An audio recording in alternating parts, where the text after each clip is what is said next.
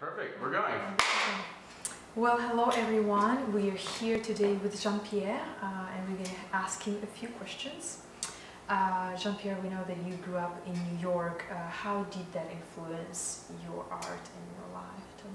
Yeah, well, growing up in New York was kind of fantastic, especially, I was born in '73 and got some roller skates underneath me by '79, '80.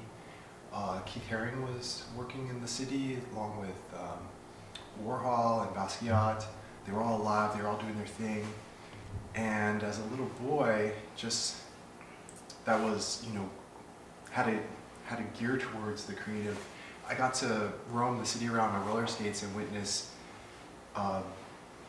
the birth of hip hop really happened. The boom boxes, the graffiti art on the walls, and that was all starting to happen all around me.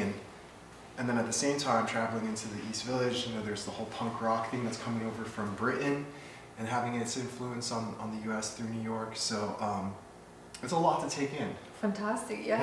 It sounds a little overwhelming, but at the same time, when you were young, you definitely just like a sponge. Yeah. You take it all in and get inspired. And I think how it's transferred to my work is I love the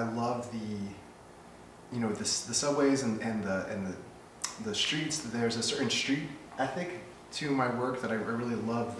The tearing of posters and the collage that I do is a lot inspired from the subways and from billboards that just had layer after layer put up and then scribbled, and some part of me seeks to bring that or have that be present in the work that I create, because it feels like home, yeah. Of course, yeah. I feel like our younger inspirations are the strongest one usually, right? Perhaps yes, yeah. The impressions that we have from childhood. Formative years. Yeah. Exactly. Yeah. I think they're like the most bright in the sense. But well, tell us the story when and why you decide art is your thing. It was, there was a couple of moments. I was painting when I think I was 4.5 in kindergarten. My teacher provided us, newsprint and easels, smocks, tempera paints, and I just remember like loving it, like totally going off. And so there was a clear thing there, and then I remember, before I lived in New York City.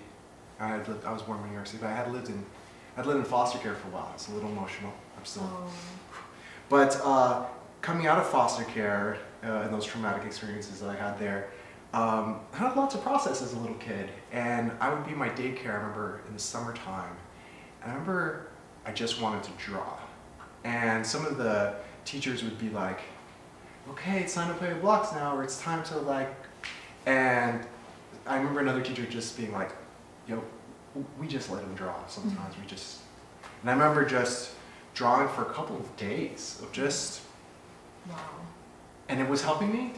And eventually I moved on to other, I was like, I'm gonna go play with blocks now or whatever. But that's the first time I remember it being a therapeutic tool, or something to soothe me, something to help me integrate. Definitely. So that happened early. When I was 7, I told my mother that I wanted to be an artist, and she reminded me of that much years later when I called her and was like, I'm an artist now. And she was like, you always wanted to be, and I was like, I did, and I had forgotten. She reminded me, and I was like, oh wow, that's right. It's crazy, yeah, some memories, they just...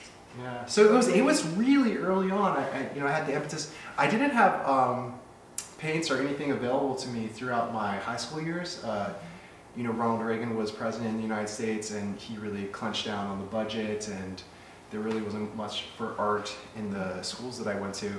But immediately after high school, I broke my foot, or I twisted my ankle. Cracks right now. I twisted my ankle, and my friend was like, they were all going out skateboarding, and I was like so bummed. He's like, hey, when I'm staying home, when I have to stay home, this is what I do. And he gave me this paint set. Never stopped painting.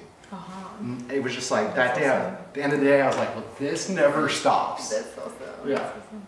Well, coming back to now, Jean-Pierre these days, do you have any social message in your work and in your art?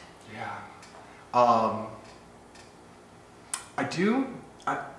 I feels like it's bigger than a social message. I sometimes feel like it's a social, spiritual, emotional message. I feel like the development of humanity is really like, how are we human and how are we human together in a way that works is a question that is constantly on my mind. Having been a part of humanity in ways that don't work, you know, for so long. So it's a question that gets a lot of attention in my soul and then in my heart. So that transfers into my work. You know, maybe not seeking to answer the question, but maybe seeking to ask it more broadly. Yeah, I feel like the social part is a part of it, right? Part of the question. Definitely the social part. But I think that maybe what I struggle is to how, you know, I don't want to make it about this abstract, like, you know, thing that we do, you know, outside of the home or outside of us. I feel like the first place where social issues are bridged are very personal, right? They're between, it's between us and God, or us and our philosophy. That first bridge is before we're able to even cognate, you know, shifting of our viewpoints, and, you know, and then maybe later doing work with our hands or with our mouth that reflects the change. So there's a lot to go, you know, that goes on before we get to that change part, and I don't want to overlook that in my work. I want to drive it home to the, you know, to the personal. Got you. Well, especially now in our times of COVID and Black Lives Matter, there are a lot of many social questions, right? Sure. That have been asked, and I wanted to ask you, how did COVID-19 affected your work, and if it did, I'm sure we all affected and have to adjust and adapt in a certain way. Sure. Well, it rocked me, you know, the way it rocked a lot of people. It gave me a lot more time in the studio, but at the same time, it gave me a lot more uncertainty. It had me start to examine, you know, what's really important in a deeper way. It also isolated me, so I was left to stew with a lot of, you know, without the different things that I might do, distractions, or even connections that I might go to in order to settle myself and to, like, you know, keep my show going. All that was stripped of me, as it was for everyone. So I got to face myself, like my psyche, my monster, my my monster, my delicate victim, my savior, my all the things, my misogynist, my racist, my everything. I got to be all the colors, everything, all the glory the and all the pain, all the you know. And I think we all went through that, and I'm not sure if, you know, what it's been like for, you know, the rest of America or for the rest of artists or the rest of the world, but I think that the particular focus that I have in my work, and I think that some artists have in their work, really drove that process deeper, and it's been, I would say, harrowing for me in a way. But like all things that shake your foundation, eventually there comes the time to you know, to embrace the shake and to see what has fallen that wasn't, you know, sturdy and stable, and think about how to rebuild in a, you know, way that's more sustainable, not just for you but for your community and for the world at large. So I think that I'm doing that personal work as much as I feel like I'm also doing that in the world. Like, how do we socially distance these art shows, and how do we, you know, how do we get the work to people, but also, like, yeah, there's so many things to figure out right now for all of us. It was right? big, and it's been big, and it's still big. It is still big, I agree, it is still big. What about Black Lives Matter movement? Are you participating in any thing actively, or participated per se?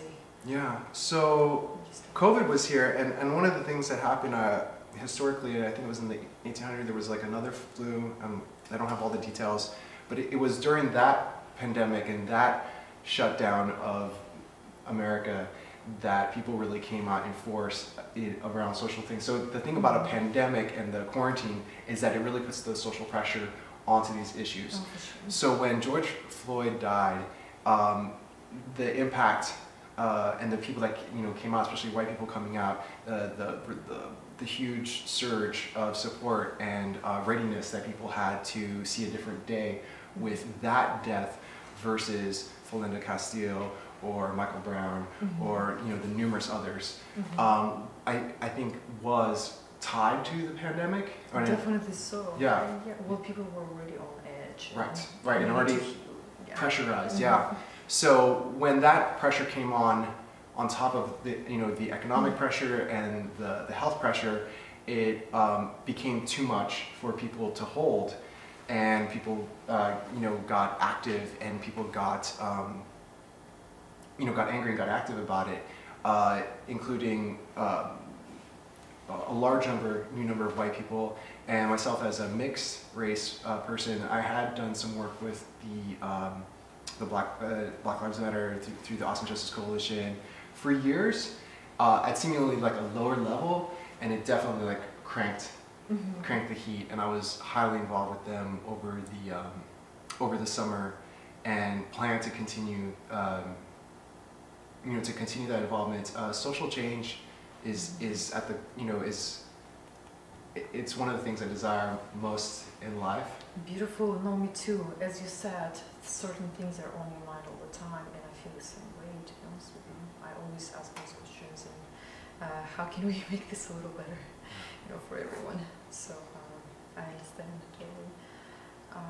Well, as an artist, I consider artists being problem solvers, right? Do you have any trick to push yourself into creating, to find those inspiration channels and get the work done? Yeah. So one of my biggest tricks is leaving the house early in the morning and coming back with a cup of coffee. Healthy. Yeah. So there's something for me, because my studio's at home, there's something about coming back in with coming back to I'm at work. Oh, here we go. Workspace. Yeah. And instead of trying to go from getting ready for work and being in the home and then just starting to get to it, there's something about that break that I've learned it does something for me. Others, I'm not sure how they do it, but it does something for me. So that's one way. Also exercise. The better I feel, the longer I could last in the studio. It's a known for sure. Exercise is probably the best we can do for ourselves, right? Yeah, and eating. Just sitting. The better I live my life, and and then it becomes about, how there becomes this pressure, personal pressure to perform, to get all this done, to make this work, and to glean the self, and be within vision, but then also put it down into surface. So being a person of both vision and also physical work, and have that continually happen is a tall order. And I think there's I put pressure on myself because for numerous reasons I won't even get into, but I tend to really hold myself to a certain canon, a certain pace, and a certain bar, and it can be stressful. And I've learned that that stress that I'm invoking to get things done, to really temper that with being able to chill the fuck out and breathe. No, especially embrace, for you, children, who are embrace. in the creative field, right? Just working out and still healthy maybe not enough, right? Yeah. You have to find those creative channels and inspirations. And just slow down. Sometimes just slow down, just embrace a little challenge. Okay, we don't have to, learn to when to be in first gear, when to bring it into fourth gear, and then it's okay, I'm back in the house with the kids. Okay, well, we're in first gear. Okay, what are all the needs, and make sure that life is good, because when we're not taking, care of those responsibilities or basic responsibilities, then, when it's time for fifth gear, it's you don't, your tires aren't screwed on or whatever. For sure. Well, and I have a last question to you. As an artist, how do you view social media? It's a question and topic that concerns a lot of artists right now. There are mixed reviews. Yeah, I can't say I hate it. I can't, I can say I love it. I think it's great, honestly. I see so much. I get really inspired and really wow, it blows my mind. I also see a lot of what I don't want to do, that I might have let myself. I might have let myself down and been like, yeah, oh hell no. Okay, good. It's love-hate relationship, right? Plenty of people taking care of that, you know. So I think that it gives us kind of a, you know, a scope, you know, on what other people are doing. But at the same time, you know, Prince never listened to other people's music. Prince only listened to his own music because he didn't want his music to start to take on. He didn't want to be influenced. He's like, what I have is beautiful and precious, and I don't want it to get you know, mixed in. And I don't know that I have that level of confidence that he has, or that he had, and I'm sure he still has wherever he might be. But I think I strive to have that level of confidence. And maybe there'll be a day where you know, my take on social media will change, and I'll be like, well, it's good for everyone else, but I'm not looking at any images but my own now. Well, I feel like it's a fine balance between using social media as a tool and being used by it, right? Right. So you have to walk that line and be just in a good mind and spirits, and make sure that you're keeping it balanced. Right? Yeah, and we're using it as the influencer versus as the influence, and you know, I walk that line too. I actually all my social media accounts are in one little bubble on my phone, and the name of the bubble is influence. You know, and it's like, what am I going to do? Be influence, or am I going to influence I that? love it. I should organize it that way too, because it's all spread out. Well, Jean-Pierre, thank you so much. It was a great conversation, and I'm very fascinated and impressed. And I think we're going to see Jean-Pierre art very soon at Jonathan's studio.